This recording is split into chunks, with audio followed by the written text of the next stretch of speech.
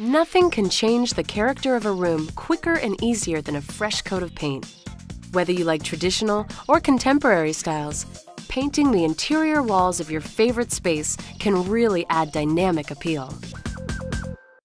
Here are the products we'll need: drop cloths, blue painter's tape, a 2.5-inch angled paintbrush, shed-resistant paint rollers, a roller tray, a small ladder or step stool, a flathead screwdriver, stir sticks, and of course, the paint. Remember to consult with your local Benjamin Moore retailer to find out the amount of paint and specific finishes you'll need for your project. Hi, I'm Sharon Grack, a color designer on behalf of Benjamin Moore. I've already prepped the space for painting, and now I'm going to take you through the techniques to successfully paint the interior walls of your home. For this room, I have selected the Regal Collection in a flat finish. There are many benefits of using Benjamin Moore paint, including easy application, durability of the finish, and color that will last for years. When you're choosing the type of paint for your space, it's important to think about the finished look that you want. Traditionally, we use a higher sheen paint for the trim and doors, like a semi-gloss, and then for the walls, we'll use a less reflective finish, like an eggshell or a matte. And for the ceilings, we mostly use the least reflective finish available. So now it's time to paint, so let's get started.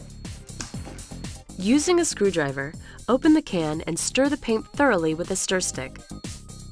You want to make sure the paint is adequately mixed to get the exact color that was intended.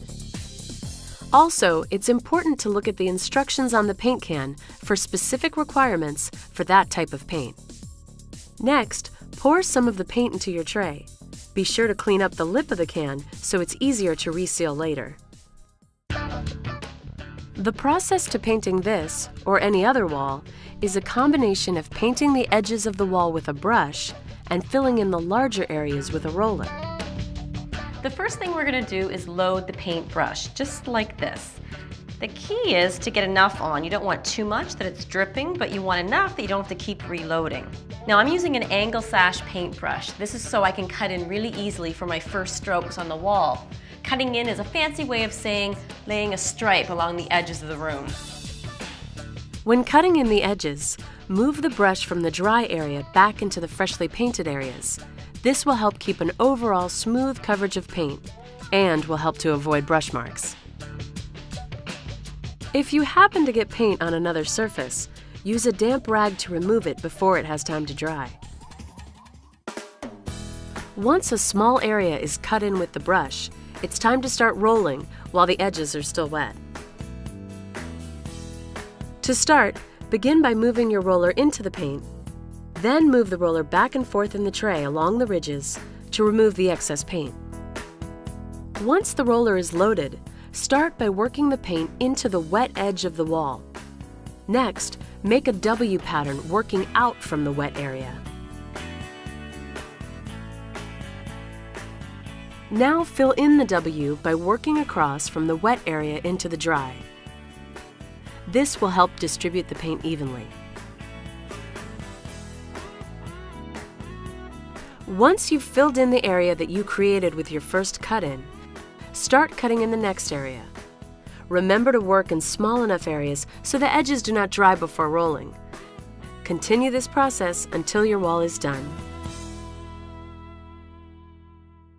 If you have to stop your painting project midway, it's a good idea to protect the paint from drying on your roller and in your tray. So you can just wrap it tightly with a grocery bag or even some plastic wrap.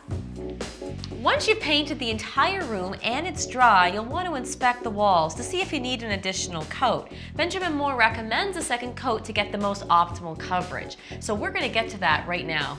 If you choose to paint a second coat, repeat the steps that were used for the first coat. Then move on to the final step, removing the painter's tape before the wall dries completely. Wow, the room is finished and it looks just great. So now it's time to enjoy this fantastic new space.